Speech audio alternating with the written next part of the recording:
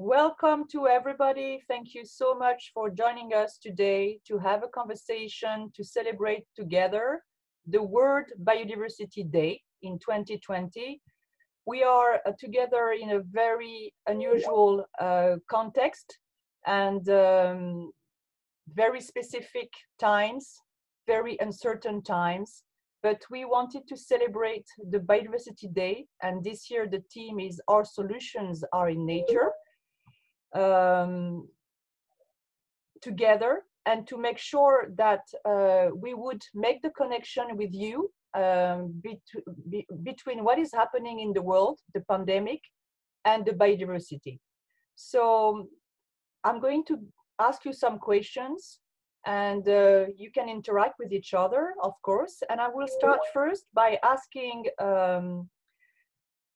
Eduardo Brondizio, who is the co-chair of the IPBES Global Assessment Report that was released in UNESCO 1 year ago, exactly 1 year ago, and that provided key recommendations to the decision makers and to the world about the importance of biodiversity.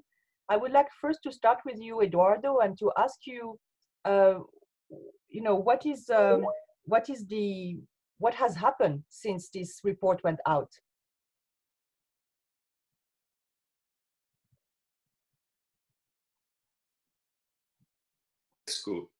For carrying on this event. With the pandemic that we're facing, I think, many of us have been thinking about the, whether you put issues like biodiversity and climate aside, considering the issues that we're facing. And it has become very clear that, those issues are all interconnected and important. So congratulations on bringing this together, particularly at this time. It has been 1 year, a fantastic year if we consider the impact of the global assessment. And I'll call attention to two dimensions, I think, why it has been so impactful during this past year and why it's so relevant today. See, what we did, we didn't only do an assessment of specific issues of biodiversity and ecosystems, but we're able to tell a story that connects changes in the environment with our own development ideas and our own values. And I think that's what makes the global assessment so impactful, because it tells a story to all of us that we can understand. So I think during this past year, we made biodiversity and ecosystems front and center, an issue that cannot be ignored. And I think there are three reasons for that. First is the scale. I think we're able to show at a global level, without disregarding regional differences, the critical global state of biodiversity loss and nature degradation. And I think that became apparent to people, at the same level that today we have climate change. The second issue, I think, is that we made a connection to the consequence. So we show how dramatically we have configured the biosphere, but also how progressively we are eroding the very foundations of our economy, of our livelihoods, our health, water and food security, and quality of life more broadly, in a way that is very unequal. And that's another important message, I think, that allowed the global assessment to be updated so strongly, because it speaks to the reality of people on the ground. And the third issue is the value of nature. I think that's one contribution that we made to really bring to make it visible, the true value of nature to our individual and collective well-being. So we've seen, citizens, local public administration, private sectors, the World Economic Forum, the G7, G20, really bringing biodiversity to their conversation. I think slowly we're starting to consider the actual value of nature to our lives. Now, why it's important today, I think, is for three reasons. We bring a historical perspective, and that's really key. The reality that we're facing today is not new. It has been taking shape for decades. We have been acting on it, but not enough to change those impacts. So what we see today is the aggregated impact that we have done over many years, and the compounding effect. The COVID pandemic reminds us that we live in a networked and interdependent world, right? And that's what we show in the global assessment. So we need to have that historical perspective of how those things developed, and how can we think forward a way of avoiding the kinds of uncertainties and risks that these kinds of connections have created. The second point that makes it relevant today is that it offers a scientific understanding, right? So it puts together the challenges of biodiversity, climate change, the sustainable development goals, and the pandemic as interconnected. And that's how we need to think about trying to move forward. And finally, we offer an inclusive framework to discuss transformative change, which at this time is particularly important. You know, we need to think about how do we recover in a way that is more sustainable and socially fair. Thank you. So it's great to look back a year and see how much we have contributed, and that we're still today, you know, very much on top of the conversation of those challenges. Thank you very much, Eduardo. That's very useful to see the progress that has been made since 1 year and the role of science and scientists and researchers in analyzing the drivers, both indirect and direct, on the causes of biodiversity loss, and how it's crucial today in this time we are living in, especially this year. Elizabeth Mrema, you are the acting executive secretary of the Convention of Biological Diversity. It was, and it's still, I hope, a super year for Biodiversity 2020. You were leading major negotiations for the post-2020 agenda, and everything was completely disturbed and postponed this year. So my first question to you is that these negotiations that you are leading with the CBD, what does already this pandemic is teaching us? If we can make a little pause now, there are many certain things, but already what is your analysis of what you have learned and in these uncertain times? Elizabeth. Thank you very much. And again, thank you for this invitation. The super year for biodiversity continues, in fact, and expanded actually to not only include the 2020 we are in, but also next year.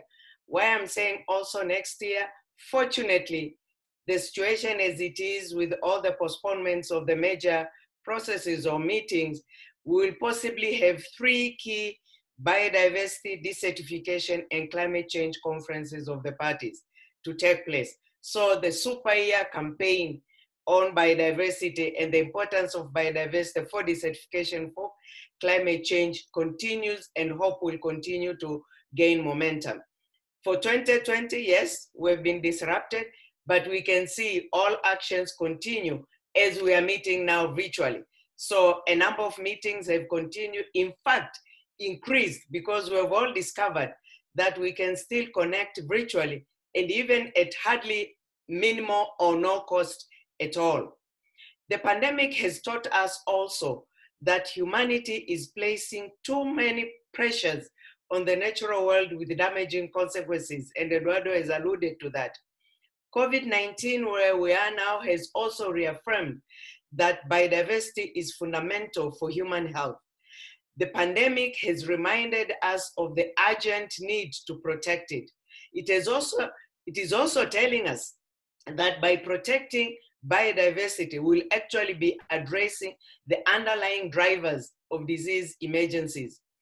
As the result of ecosystem degradation, particularly deforestation and unsustainable agriculture, with a decline in species richness and population, there are more opportunities, or that situation creates more opportunities for pathogens to pass from wild and domestic animals to people. We therefore need to minimize the unnecessary disturbance to the natural systems to help mitigate the potential emergency of new pathogens and reduce the risk and incidences of infectious diseases. In the months to come, the most vulnerable in our world, in particular those living in developing countries, are going to be faced with the prospects of hunger, poverty, and unemployment, among others. And people will actually now turn more to biodiversity for food, for fuel, and other necessities. So sustainable use of biodiversity now become even more crucial to be achieved. The lesson we need to embrace in the next half of the year and beyond is that the world will open the economies. There will be no return back to normal. In other words, and our Secretary General has underlined, we all need to build back better. Normal has meant cutting down huge stretches of forest to plant crops, to intensify agriculture, to intensify livestock at the expense of wildlife habitat. The normal has also accelerated global warming, which has stressed wild species and the habitats, making humans more susceptible to zoonotic diseases. Governments, therefore, should respond to COVID-19 crisis by making policies and investment decisions that will address biodiversity and climate emergencies while embracing green economic growth and green jobs. 2030 Agenda, Sustainable Development Goals, the post-2020 Global Biodiversity Framework, the Paris Agreement on Climate Change, all these will provide and continue to provide that best avenue, best chance and opportunity for the brighter future. So the campaign continues, and let's move together to really make this year and the following year the super year for biodiversity. Thank you. Thank you very much, Elizabeth. Yes, indeed, there are lots of connections. Eduardo has already highlighted the interdependency, interconnection we have with the living world. Elizabeth, you've just re-emphasized the importance of continuing the work together on the agenda. Even if it's postponed, it's even more crucial these days. And I would like to ask now Shamila Nair-Bedwell, which is sous-directrice générale pour le secteur des sciences exactes et naturelles at UNESCO. UNESCO participates in the ongoing negotiation that Elizabeth has just mentioned, in all the big events, all the negotiations, the CBD, the post-2020 at the UN level. It's also one of the 4 UN partners of IPBES that Eduardo has just referred to, how important and crucial the global assessment report was released and the recommendations. And UNESCO has many scientific programs working on biodiversity, such as the Man and the Biosphere program. So does the current crisis and the period that we are collectively living together with the pause is changing the way that UNESCO is going to look at biodiversity and in its program and its work in the coming months, years? Miriam, and good afternoon, good morning to all of you. It's a pleasure to see you all again, and it's also a pleasure to see all the ideas and thoughts converging. To answer your question, Miriam, yes, the crisis reminds us that we really need a multifaceted, forward-looking approach. The Constitution of UNESCO calls for building peace in the minds of men and women. How can one build peace in the minds of men and women if we cannot assure equality and access to the values that biodiversity offers us today, since all human beings are completely dependent on biodiversity for their well-being? Now, this multifaceted, forward-looking approach calls upon bringing and changing human values and behavior, as Eduardo has called for, Elizabeth has called for, in addressing probably the food crisis, the agricultural crisis. But that also means changing mindsets through the education, culture, science, and communication for the sustainable use of biodiversity. There is a fragile link between humans and nature, and this pandemic has demonstrated that. Hence, UNESCO's role in this particular crisis is to increase the awareness and appreciation and to amplify the voice of biodiversity, crucial for our survival. The science in UNESCO was elaborated since the early days of the constitution of the organization, and these science programs comprise a multitude of intergovernmental scientific programs, international scientific programs, and among these is the restoration, conservation, preservation, and sustainable use of biodiversity through a number of different designated sites. These sites are the World Network of Biosphere Reserves, 701 in 120 countries. In one country in particular, like Costa Rica, the biosphere reserves cover 52% of the territory. So we see really a forward-looking approach by member states to preserve, conserve, and to restore biodiversity at national level.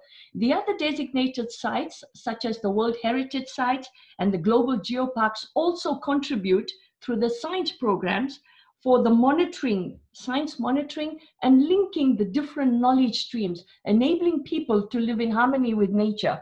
So these conservation policies and strategies date back to the 1945, and the World Network of Biosphere Reserves in UNESCO started some 40 years ago. So UNESCO is not a new player in the world of biosphere, biodiversity conservation and preservation. Rather, I would say that the policies and strategies developed over 40 years support the broader objectives of the Sustainable Development Goals as highlighted by Elizabeth Mrema. So the role of all of these designated sites and the biosphere reserves is to promote and foster this harmonious integration between people and nature for sustainable development and sustainable use of nature. Now, through these networks of UNESCO sites, plus the some 80, I would say, Category 2 centers of science, UNESCO is promoting international scientific collaboration because we see more and more that the crisis is anchored in science, or science is anchored in the crisis.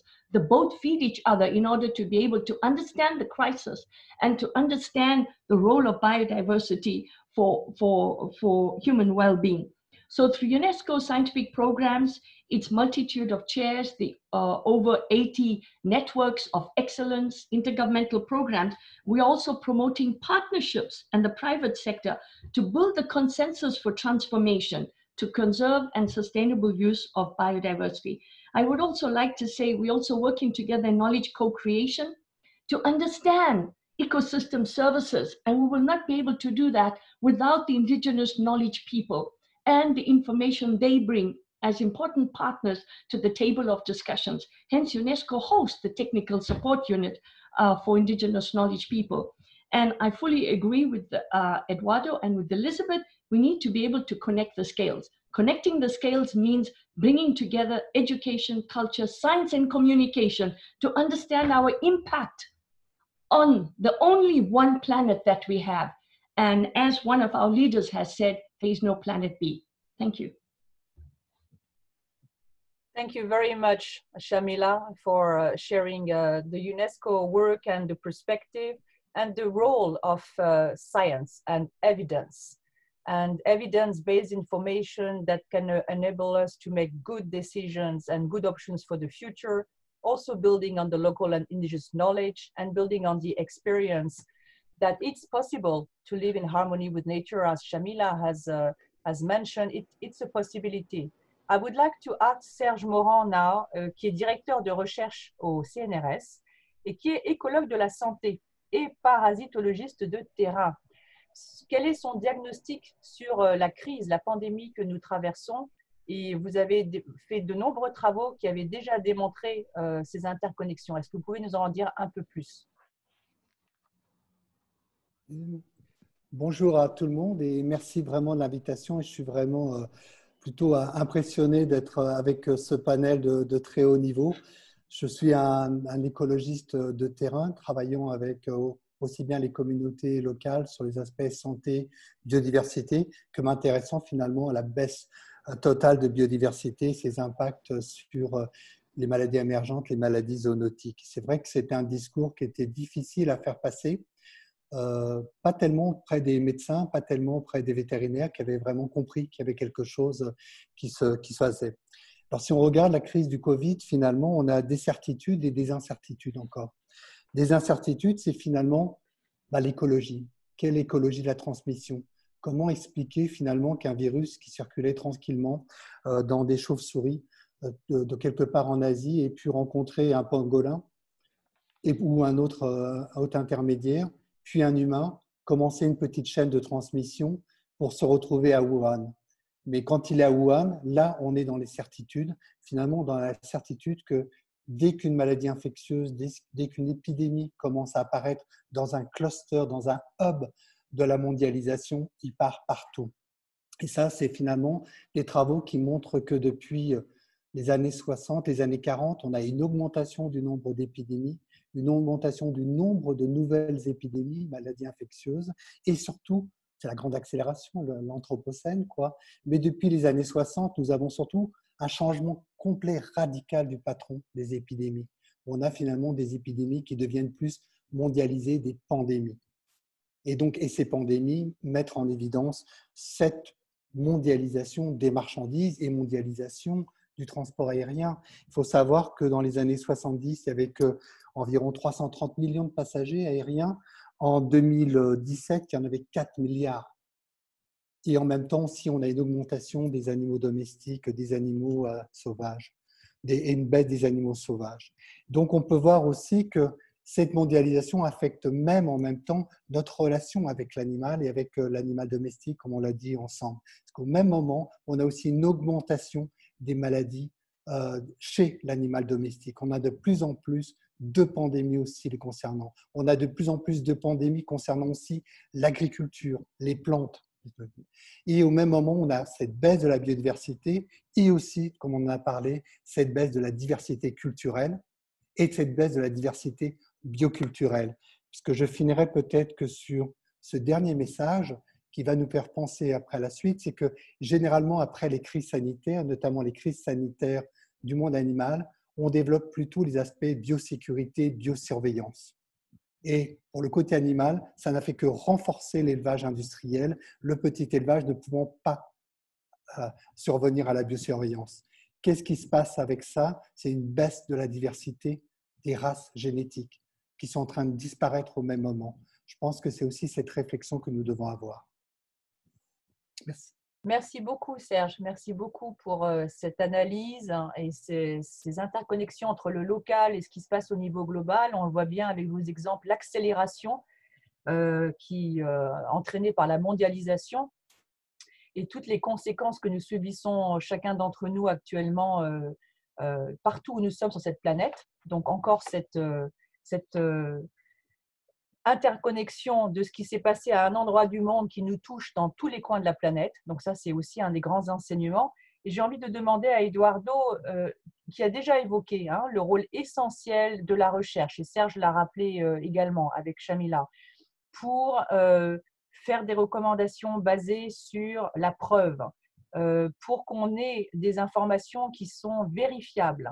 Dans une époque où il y a beaucoup de fake news et d'informations qui circulent. Et l'UNESCO s'est engagé pour justement contrecarrer ces rumeurs qui se propagent. Et quel est pour vous, Eduardo, le rôle de la recherche, surtout dans cette période d'incertitude et dans cette période de transformation, de transition que nous sommes amenés à vivre? Et comme l'a dit Elisabeth, on ne revient pas en arrière. Le secrétaire général a dit « Build back better ». Quel va être le rôle de la recherche dans les prochains mois, dans cette période complètement inédite d'incertitude et de transition?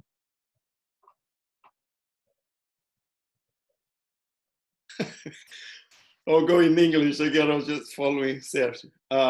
Excellent intervention. So first, I think as was just said, the first role that we have, I think, is confronting the complexity and the historical underpinnings that this issue involves, right? I think there's a good example of how many different forces and networks are interacting, and you have the compounding effect of many features that we still are in the process of understanding. So that will be the first thing, confronting its complexity and collaborate together with not only other scientists, but with a larger public to understand it. Confront questions that matter to society. I think we are exposed now with a reality that really needs attention, that we have put aside. And I think we need to turn science into that, the eyes into what is needed there. The third thing, make sure that science is the public good. I think we need to speak up very strongly for it at this particular time, right? So we share knowledge to confront our problems. Fourth thing, communication, as you mentioned. I think we have a particular role now of leaving our, universities and research institutes and make sure that we communicate, that we engage with the public to clarify fake news, but also to inform, all of the complexity and the possibilities that we have going ahead. But there's one issue I think that is important. We have a very pressing matter at hand on how to invest and how to put our efforts into the coming months, in using this unprecedented use of funds for recovery. So here, I think, what we have made in the global assessment report in terms of scenarios, right, that we made evident that the current trend that we have is unsustainable and unfair. The pandemic made it explicit, right? The pandemic makes inequality and vulnerability evident. We cannot hide from it, right? And so how we direct these funds now, I think, need to confront the inequalities that we have put aside for such a long time. The other thing that the pandemic, I think, does is to show the power of human adaptation and collective action and a desire for change, right? So I think what we are seeing is that, we can make very tough choice in the name of public good. And so those two conditions that we have a very evident inequality, right? But we have also evidence that we can mobilize and get together to confront issues. I think this is the context in which we can talk about transformative change for the coming decade, right? What it shows is that we have a small window to act, to avoid more dramatic consequence, as climate change, biodiversity decline, pandemic, and other issues are coming together. So I want to point to 4 issues that I think are critical at this particular time when policymakers are making decisions about how to use funds, and in doing so without undermining current social and environmental conditions. So the first thing is environmental policy cannot be relaxed, right, in name of political expediencies or vested interests. And we have a role as a scientist to make sure that we keep calling attention to those issues, right? And the implication of those, what will be populist measures in the short term, have larger consequence for society in the long term. Second thing, directly related to the current subsidies and recovery packages. We need to refrain perverse subsidies, many of which are behind these problems that we're facing today.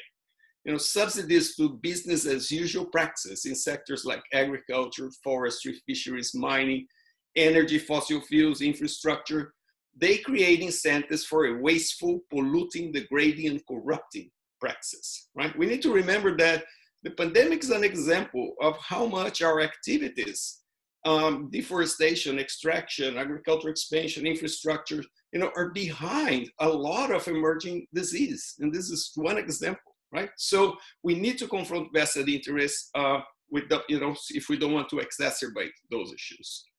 There are many alternatives, and that's one of the, the bright spots that we can see. There are alternatives in which we can convert those subsidies into incentives for promoting more socially and environmental sustainable systems, right? That are responsible, accountable, and transparent. And I think that offers, many alternatives for technological transitions in many sectors, for strengthening local economies, right?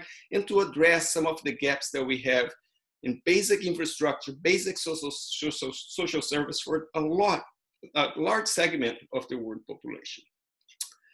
The third point, we need to start thinking more in the economic system, more in terms of precautionary, adaptive, integrated, and inclusive governance and management approach. I think we have very established frameworks like the One Health framework that helps to think and to plan interventions in a way that takes into account health, environment, and society, right? So there are opportunities for that we should benefit from. Now, more broadly, to me, the question I think that, it's hanging in the room is, what is the measure of success to assess recovery in a post-pandemic world? We're still talking about economic growth based on GDP as a measure of success for recovery. If we continue that mindset and use that as a measure stick, we'll be, missing most of the implications of the recovery package that we have, right? So we do need to step, up to incorporate multiple values of nature in environmental decisions, in financial decisions. We need to monitor responsibility, accountability, transparency of the economic system. Those are the issues that, as scientists, we have an obligation to make sure that we put our voice on, make sure that, we push those measures and those policies in a way that will benefit the most without undermining biodiversity and the most vulnerable in the planet. Thank you. Thank you very much, Eduardo. Embracing complexity, cooperating with all the different stakeholders that needs to take the biodiversity agenda and the work of the scientists and the recommendation into a transformative change process. And I want to ask Elizabeth, this crisis has put a stop on all of us. We are all in a pause mode, but we are now gradually thinking about next steps. So is it an opportunity for you, for the CBD, for the negotiations, to have more time to reflect on the issues that Eduardo has just raised and to make sure that we have a strong international agreement? What are the consequences of this postponement? Do you see it as something that is going to give more substance and more deep into the negotiations? Thank you very much, and many thanks to Eduardo on all the points he has raised. The longer time span actually for the negotiation of the post-2020 global biodiversity framework has provided a good positive opportunity for the development of the framework for many reasons. One, the brain behind the framework in terms of putting substance on paper is on the two co-chairs who are leading the process and who were really together with the team were all working under tight pressure of deadline to produce the document. You will recall in January, a zero draft was produced. It was discussed end of February, and then it was supposed to be ready by now for two subsidiary bodies meetings, which would have been held end of this month, but of course, all postponed. So it gave now this period more time for the co-chairs to reflect, to continue with the informal consultations and put the substance into the document. More so, this time, and of course, we're in an unfortunate crisis situation of the pandemic, but this crisis situation is also brought to the fore, brought to the table, the better understanding of the importance of biodiversity, nature into our lives and the planet. And the scientific evidence, as alluded by Eduardo, clearly explains that. We now understand nature, we now understand the impacts of human activity on nature, and what I'm sure the world will not forgive ourselves is to see now the new framework having not responding to the pandemic situation and providing those responses and solutions to be able to avoid in future. If not for the pandemic, probably either the goals, targets, and indicators may have not been as strong as probably now will be as the result of this pandemic. So this time has provided us that opportunity.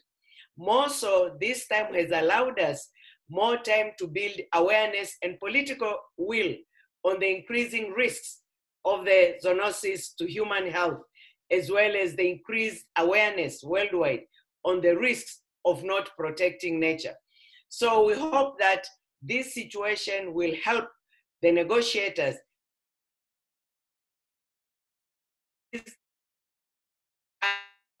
building from the Aichi biodiversity targets.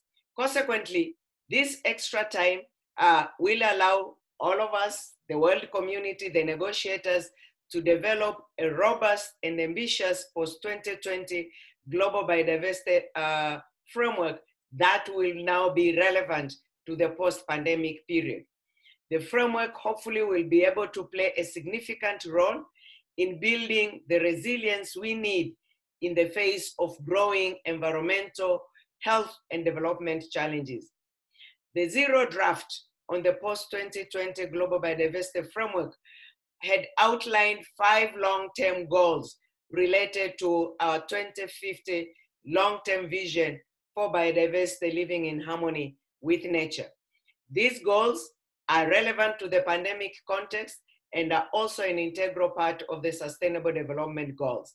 So the proposals on the table include retaining and restoring natural ecosystems, preventing their fragmentation and degradation, and expanding protected areas for nature, all to be able to ensure the ecosystem resilience.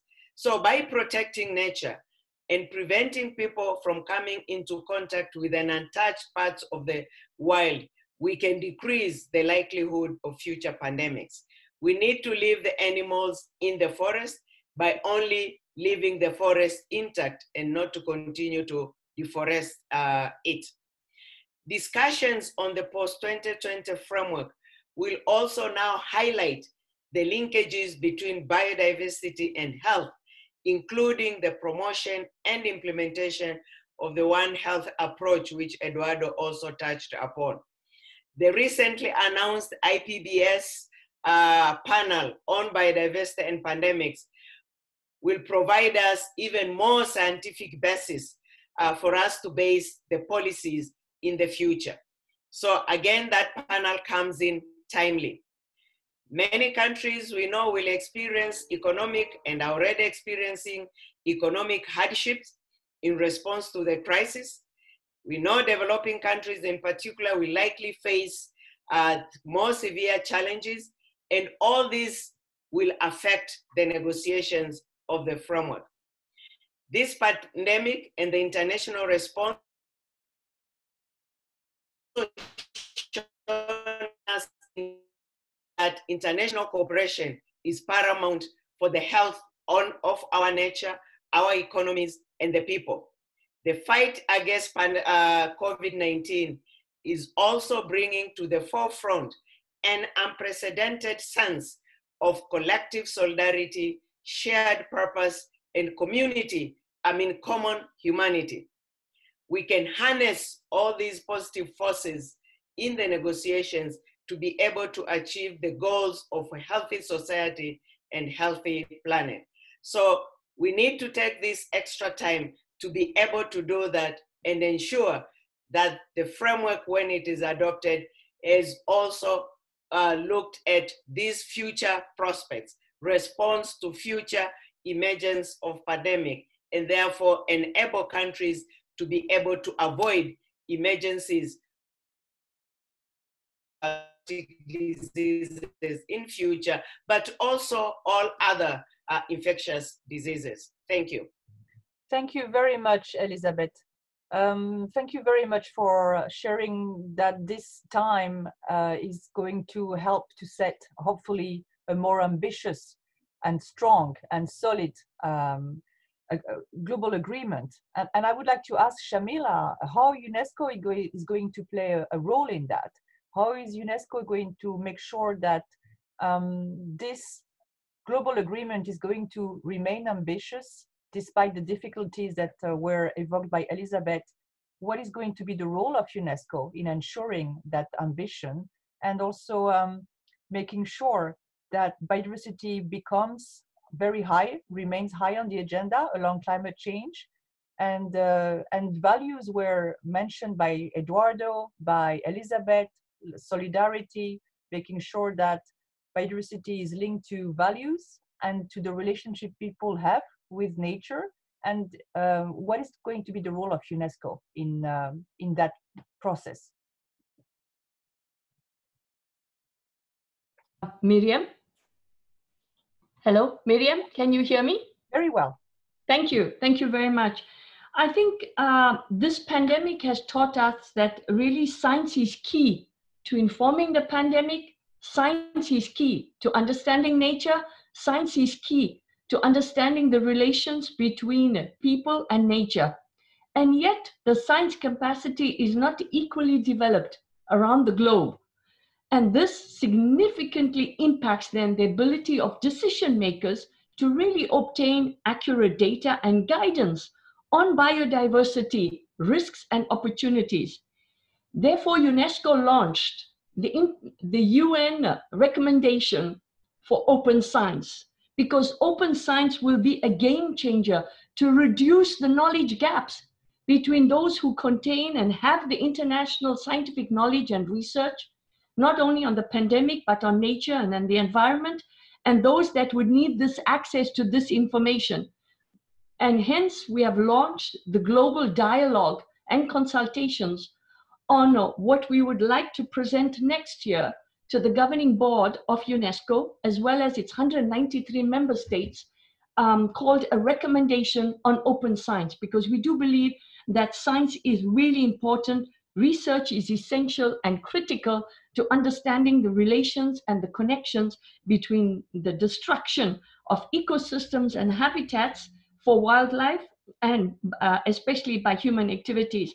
And I think one other point I would like to raise is how UNESCO is going to contribute to the work of the Convention of Biodiversity, and work in collaboration with Elizabeth and her team and the international experts like Eduardo, as well as Serge Morin, is that we will continue as UNESCO to support the member states to address both the direct and the indirect drivers of biodiversity loss, as highlighted in the IPBES Global Report, which was released in 2019 at the premises of UNESCO. We were delighted to host the IPBES during that period. And the reason for addressing the different drivers is because the future depends on the values which are shared, how to address the inequalities and the quality of our connections with biodiversity and other living species. And therefore, we are proposing to create this new type of movement, which is a reconciliation with nature, reconciliation with the living world across the education, science, culture, and communication. And this type of new type of alliance for people and nature is really important. We need to be able to reconnect our values, as Eduardo said, and as Elizabeth brought out as well. We need to reconnect with our values for the living and to valorize what nature is offering to us. We need to build a global consensus on what is not acceptable and not possible anymore. We need to work together with partners. These are the education partners, the culture, the communication partners, in order to accelerate the transformation process and the implementation of Agenda 2030, its SDGs, but also a brand new movement for the post-2020. And we look forward to working with our partners through this. So that is why we are also promoting through our networks the solidarity, intergenerational equity, and transmission of these values to the youth. Because after all, we leave the planet in the future, for our youth. And so we need to transmit to the future generations the potential of the living. This value for the living is crucial if we would want to inspire the positive actions. And the programs of UNESCO will continue to support the post-2020 framework and also the movement towards it and the collaboration consensus. And we look forward to working with Elizabeth and her team. I would like to say that reconnecting humans and nature, recognizing the relationships between human and nature, conserving the harmony of the ecosystems, equity between generations is really for the future we want. And we look forward to working with all of you through all of its programs of UNESCO to work with the experts and especially with Elizabeth and her team. Thank you.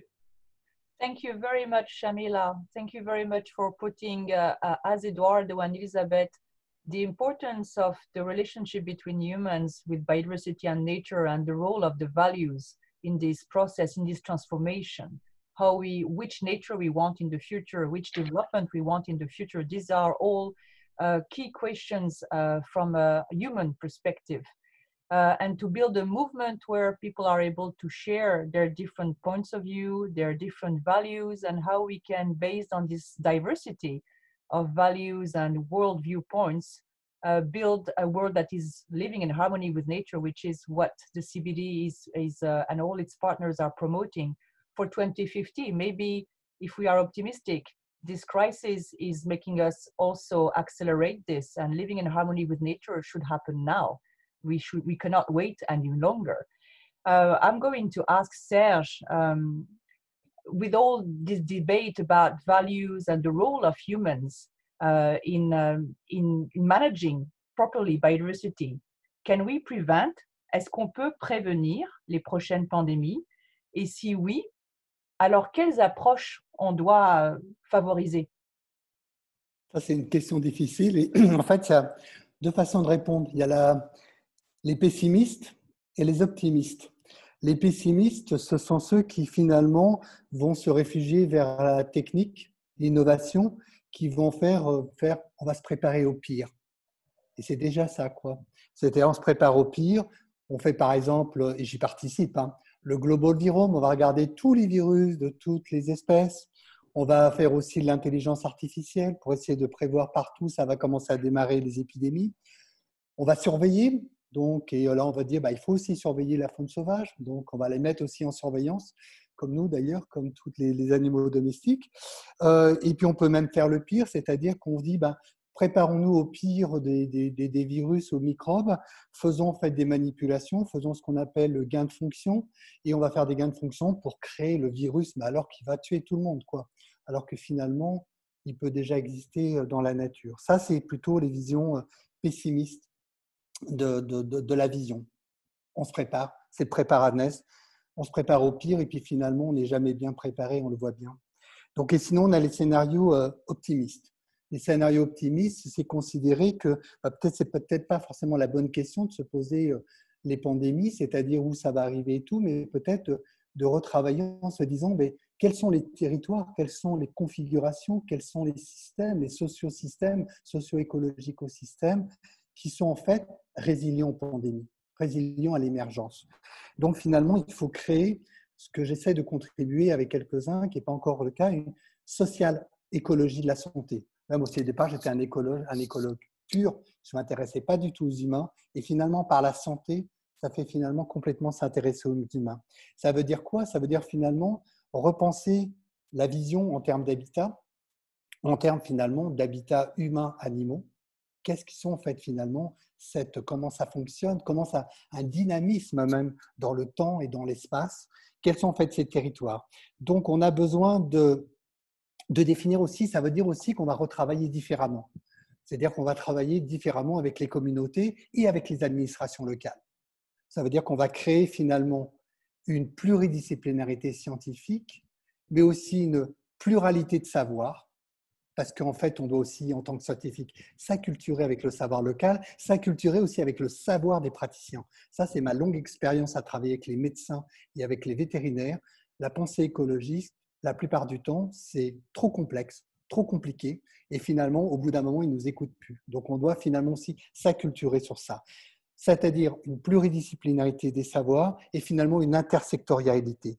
Et à partir de là, on peut arriver finalement à travailler. Comment faire? Il nous faut aussi des observatoires qu'on appelait avant Homme-Nature. Et finalement, je crois qu'on les a à l'UNESCO. On a ces réserves de biosphère, on a ce programme, on a ce Man on Biosphere. Je pense qu'il faut qu'on réagisse là-dessus, c'est-à-dire qu'on réimplémente et qu'on définisse aussi la santé au vrai sens de l'OMS. C'est-à-dire que ce n'est pas simplement que l'absence de maladie, d'être en bonne santé, mais c'est le bien-être.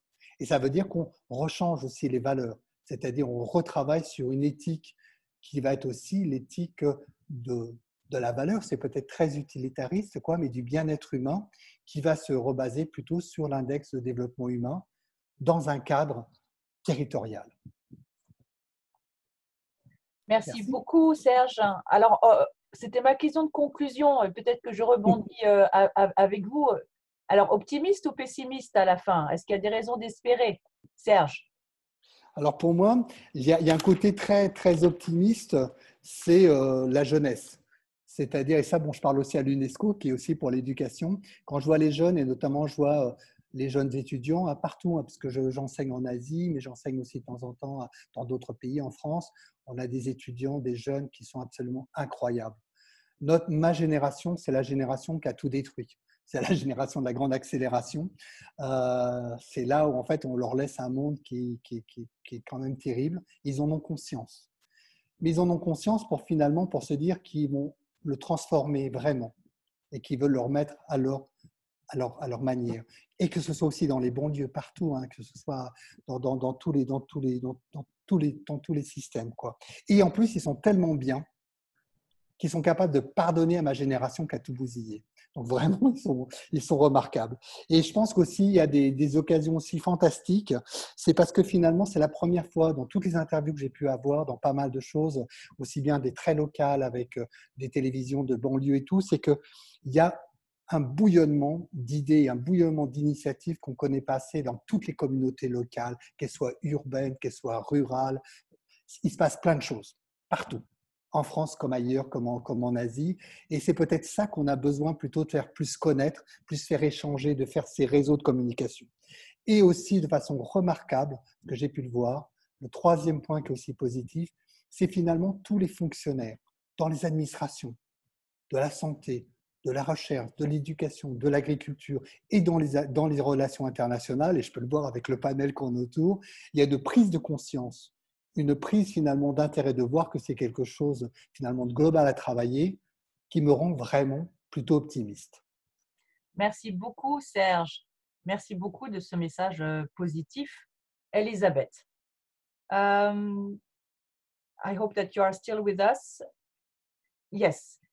Elisabeth, I would like to ask you, yes, as a conclusion, Serge shared with us some very good concrete example to remain optimistic. Do you have any reason that you want to share with us that we can still have hope together?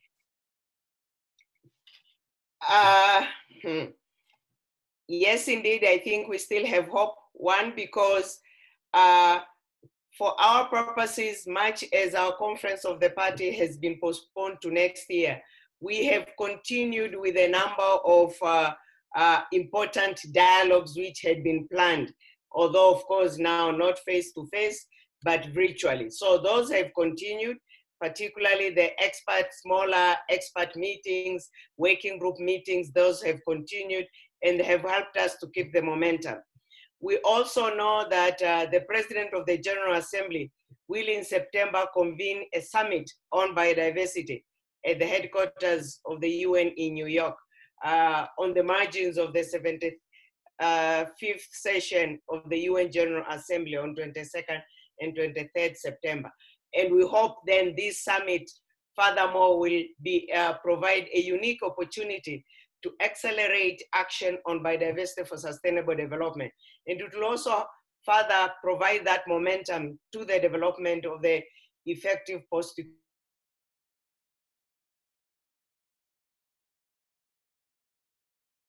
able to hear at that high level, heads of states and government, the importance and the better understanding of the nature issues we are facing now and the impacts on nature leading to the current crisis situation we are. So when I look at all this, I think makes me remain optimistic that we are still on the right path moving forward. Thank you. Thank you very much, Elisabeth. Thank you very much. I will ask the same question to Eduardo. Can you share with us your reasons to remain optimistic? Well, first I want to recognize excellent interventions that preceded really, really excellent coverage. I'm an optimistic, also realistic. I think we have a really tough balancing act in front of us, which on the one hand, I agree we need to be looked for ambitious goals and try to make transformative change to take us away from this current path. On the other hand, we have very urgent actions to take place. I don't think we can underestimate the vulnerability of very, very large sectors of society that are facing and will face during the next year or so, the consequence, the unequal consequence of this virus. So we need to pay attention to those immediate needs, right? And make sure that there's social responsibility in addressing those needs. And I say that because at the same time, you have an incredible amount of force of vested interests that are also acting as we speak and are acting not only in extracting resource where there's no more monitoring right now, we're invading indigenous areas, as I know, in many parts of Brazil, but also taking advantages of the stimulus and recovery packages to continue to pursue the activities that have take us there. So I think we need to, have those two goals very clear in front of us, that we need to think more ambitiously. We need to make sure we are vigilant and confronting the issues that are in front of us right now, in which people are suffering in many parts of the world. More broadly, I think, what I see as an opportunity that it's quite unique is to confront what has been, I think, the mental model, the cultural model that has, sort of lasted during this whole time, which is on the one hand, this very ingrained dichotomy between culture and nature, which we have, learned to accept, right? And disconnect and not see that connection, that is part of our everyday lives. I think a pandemic like this makes more clear how dependent we are on resources, on resources that are produced elsewhere, the dependence that we may have on the resource in our own backyard, right? And how fragile all those things are. So I think it's an opportunity for us to start breaking that lasting dichotomy that separates culture and nature, society from nature, right? And think how interdependent we are as we live. And the same for another dichotomy, I think, that tends to, to still be very present, which is, of cultural differences. I think we have, learned to think about culture in the way that it stresses differences, which is a very important aspect of it. But culture, in essence, is what we all share.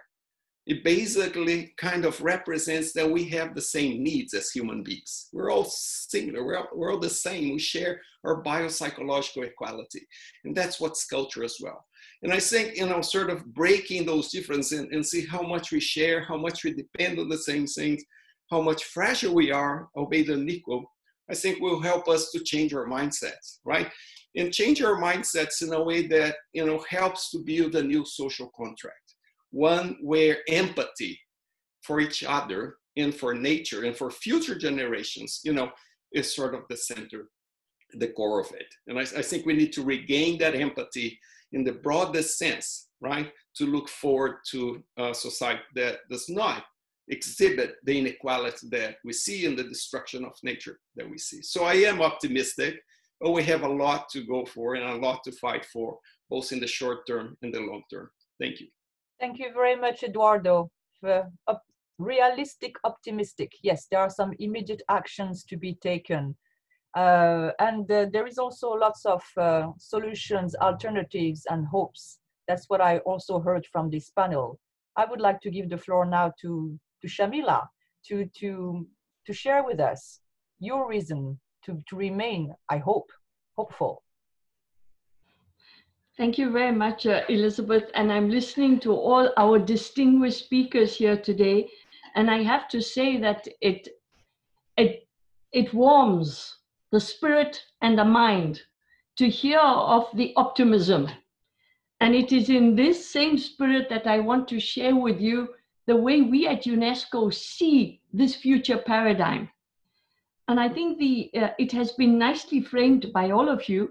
But I would like to say that coming from the natural science perspective, working here at UNESCO in the International Natural Science Program, I fully agree with Eduardo, with Serge, and with Elizabeth that we need to bring together all these different societies, stakeholders together in this interdisciplinary, transdisciplinary, multidisciplinary dialogue. Hence, we really need to look at how to reorganize our relationship with nature. So I am very, very optimistic that humans are agents of positive change and that our future depends on our common shared values, which we all have, and we can co-create the future with the youth and especially for the young.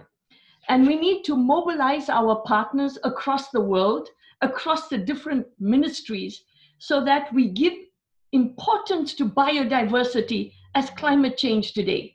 We can look at biodiversity, we can feel it, we can touch it. We eat every day. We look at plants and trees and the beauty of biodiversity. We walk on the soil, that's biodiversity. So we need to gather and unite across the world because biodiversity is life, but we are also part of that biodiversity. We should not separate us from what the nature is. We are the nature. And hence, if our solutions are in nature, which is the theme this year, then let us all unite and let us create the coalition for nature. And I'm really calling on this momentum across the world.